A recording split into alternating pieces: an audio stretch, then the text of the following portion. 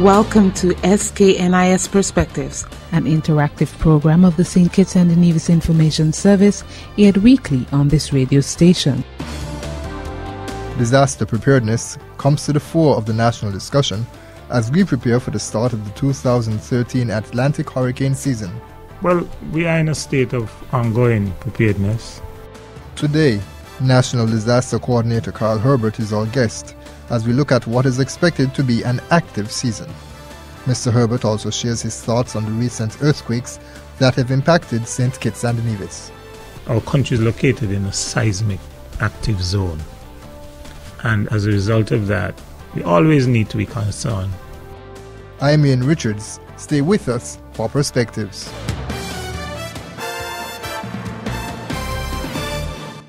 And we're here speaking with the National Disaster Coordinator, Mr. Carl Herbert, who of course is basically the head of the National Emergency Management Agency in St. Kitts and Nevis.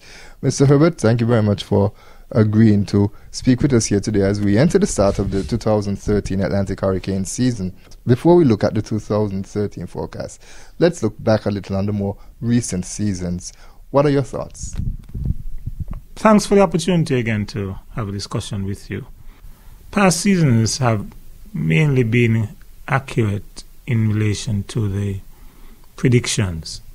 Accurate in the sense that they're either very close to what was predicted or they were actually the predictions. And it shows that we are in an area of the world that is very vulnerable to weather systems.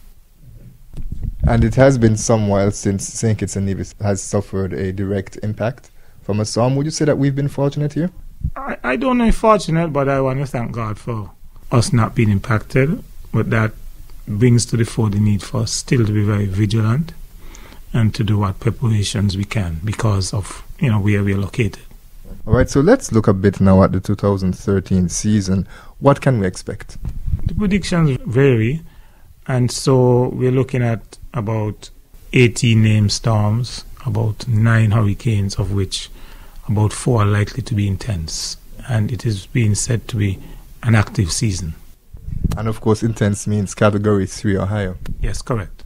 And it's important to point out that while those are projections, of course, there's no way of knowing, even in those storms that do become hurricanes, or even the tropical systems that move throughout the season, how many of them would make landfall?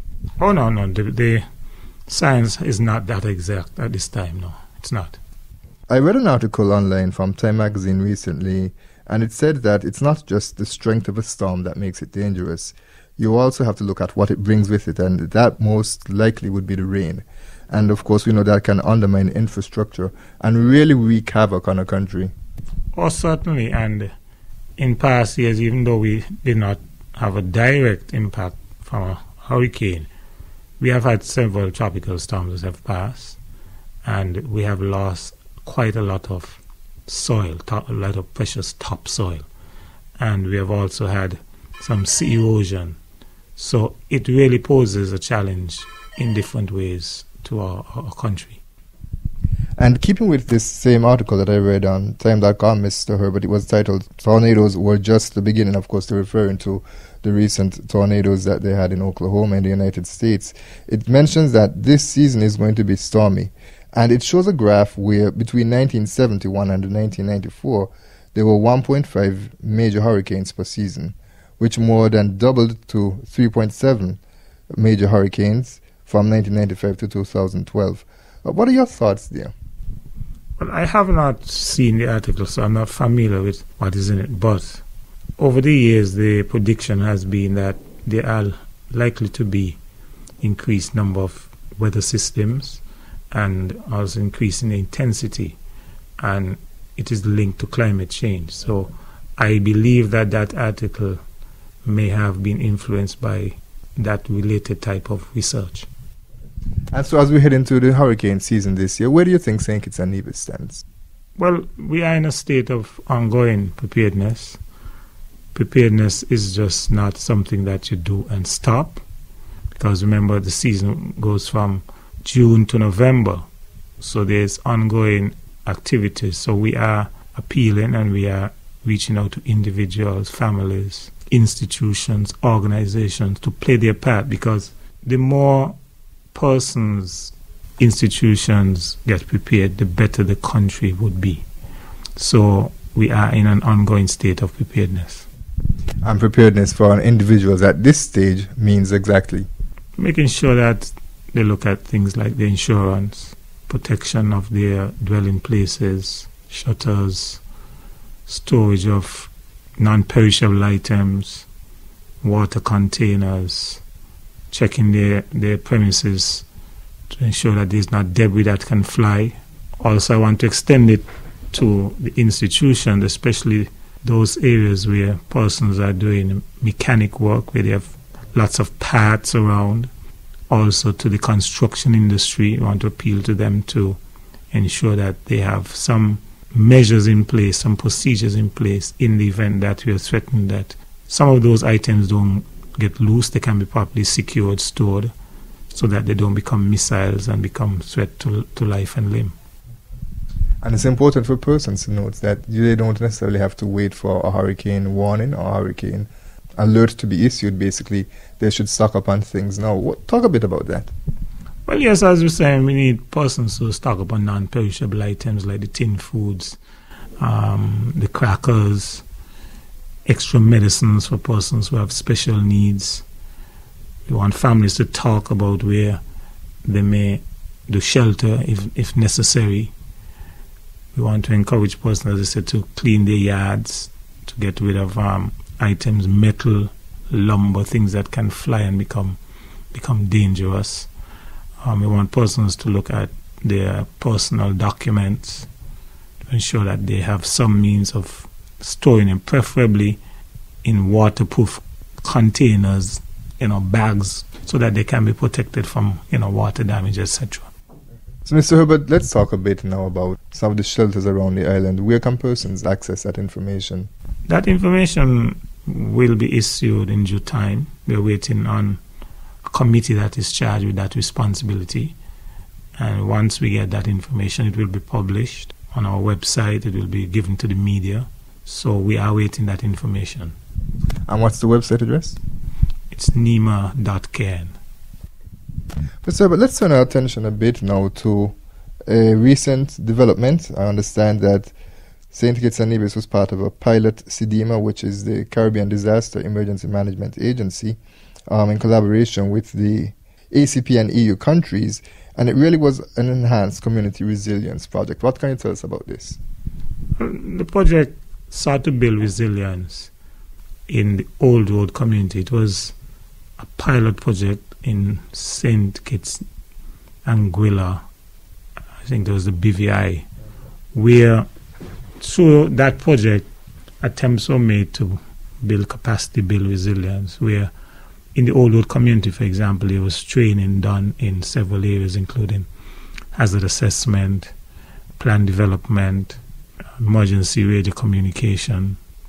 Some work was also done on replacing some damaged windows in the community center and enhancing the safety of the contents of that center by putting up some burglar bars, and some emergency equipment like shovels and pickaxes and the like were provided to the community to assist them in their preparations and their response to a possible impact. And they can also be used where necessary in training. So the persons targeted were community persons? Oh yes, it was the Old Road community from the very outset. The community was involved in identifying their needs, and the project sought to address the needs to the extent that the funds made it possible. So it was all from community base. Can you tell us a bit more about that, in the sense of which persons were targeted? Was it ordinary persons from the street, or would they have to be involved in a particular sector or area of work? Well, it was community residents of the Old Road community. Ordinary persons on the street? Yes, ordinary persons who are interested. There is a disaster management committee of volunteers in that community and in other communities. And so it was through that organized structure that the project was undertaken, but it did not exclude anyone. It all depends on person's interest and availability. So there was no biases. It was open to all. And how many persons were trained? Well, they had different components. So, for example, I think with the radio communication, you may have had about 12 persons. With the hazard mapping, I think it was over 20. So it varied. And why would you say it was important for St. Kitts and Nevis to participate in this pilot? Well, wherever communities can be enhanced, wherever improvements can be made to help communities to become more resilient, then, that is welcome. And so the Old World community has its own peculiar challenges, as some other communities may have. And so that community was selected and benefited from the project. And is it just natural disasters, or also were they trained to help with man-made disasters? Well, the principles can be applied across the board. But again, it depends on what it is. One will have to apply a certain measure. So what would you say is the next step forward for this project? Well, the project has ended, but the community has been left with some deliverables. And so it's for the community now to ensure that there's a proper management structure for those equipment, so that should the need arises, there's no confusion, but there's a clear understanding of how those equipment can be accessed and managed in relation to the plan that was being developed. It was in a draft form, so one will have to look at that draft, finalize it, so it becomes the document for that area. And we're speaking to National Disaster Coordinator, Mr. Carl Herbert, as we continue to look at disasters in St. Kitts and Nevis. Mr. Herbert, it would be remiss of me not to be able to speak to you about the recent earthquakes that St. Kitts and Nevis had. The first one was on April 30th. It was registered at 5.3 on the Richter scale. And a few weeks later, May 18 to be exact, another tremor. This time it was 4.8. Is there a reason to be concerned? I would not say that there is not a reason to be concerned, in the sense that our country is located in a seismic active zone. And as a result of that, we always need to be concerned, but not in the sense to become panicked. And that is why we have been doing some public service announcements, and it has become, I think, a household name: drop, cover, and hold. And so we are urging residents to pay attention. So we want to encourage the building sector to ensure that the building keeping with the code, and we want to encourage the inspectorate, the building inspectorate, to ensure that construction is done in keeping with the code, so that we can have structures that can be resilient to a certain extent. One never knows the exact magnitude of an earthquake that we'll get, but whatever we can do within our systems, then we should. Is there any evidence or any theories as to why these may be happening at this particular time? No, I don't. I haven't received any kind of information about that, and I don't want to speculate. And so, your advice to persons in St. Kitts and Nevis, if a stronger earthquake were to occur, what should they do? Well, as I said, the public service announcement gave clear guidance, mainly drop, cover, and hold. So one has to do that and to try and be as safe as possible and try to be calm. Any final comments that you'd like to leave us with? Just want to say that earthquake monitoring has been going on in St. Kitts and in the region from back in the 70s. Even though we don't speak about it, there is daily, every day of the year, as we say, non-stop monitoring that is done with some sensors that are based on our island, our country, linked to the Seismic Research Center in Trinidad and Tobago at the University of the West Indies. And so many earthquakes are registered on almost a daily basis, but it's just that we don't feel them, but the instrumentation, the technology allows them to monitor. So we're just asking persons to spread the word as to the drop, cover, and hold, and to try and educate themselves as much as possible about the various hazards that confront us. National Disaster Coordinator Carl Herbert. Now, during our discussion, you would have heard me on several occasions refer to an article on Time magazine's website which highlighted some interesting facts and statistics. We have a few more minutes with you, and so we are pleased to present some excerpts from a video production posted with the article. The presenter is Jerry Bell of the Climate Prediction Center.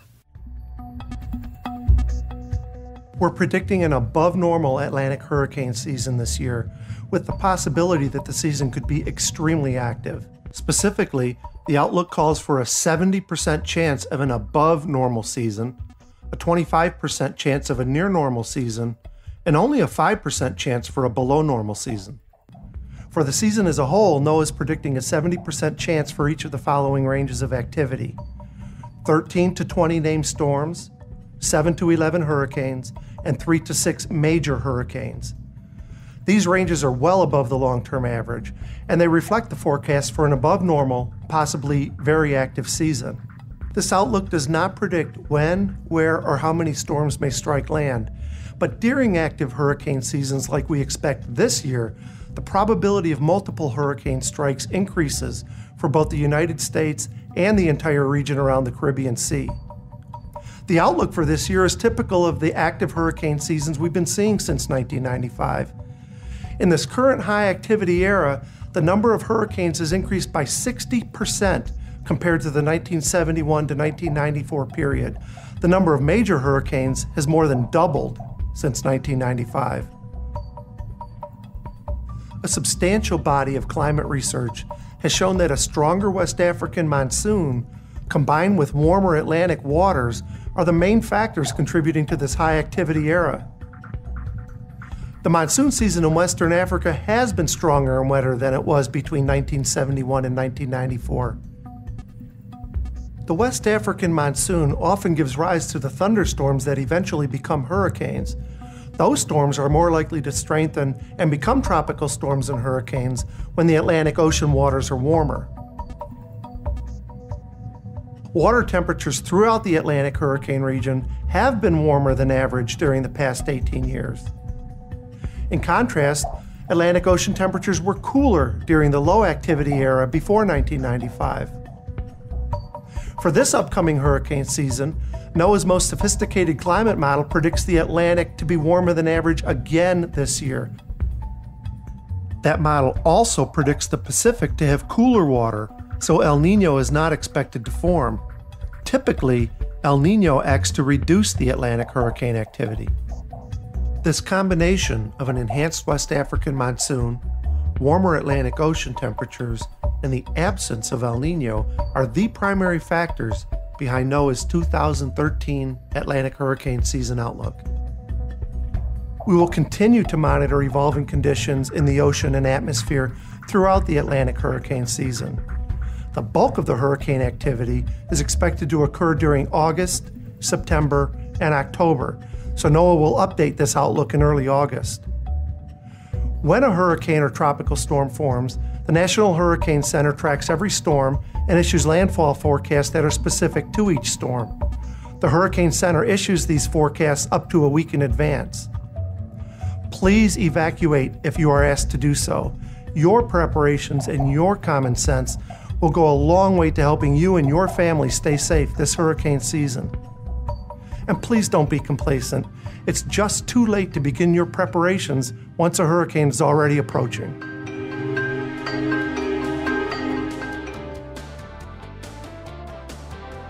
Remember, you can always access information about hurricanes at NEMA's website, which is www.nema.kn. That's our program. I am Ian Richards. I'll see you next week. We're pleased that you joined us for this edition of SKNIS Perspectives. Join us every week at this same time on this radio station. This program is produced by the St. Kitts and Nevis Information Service.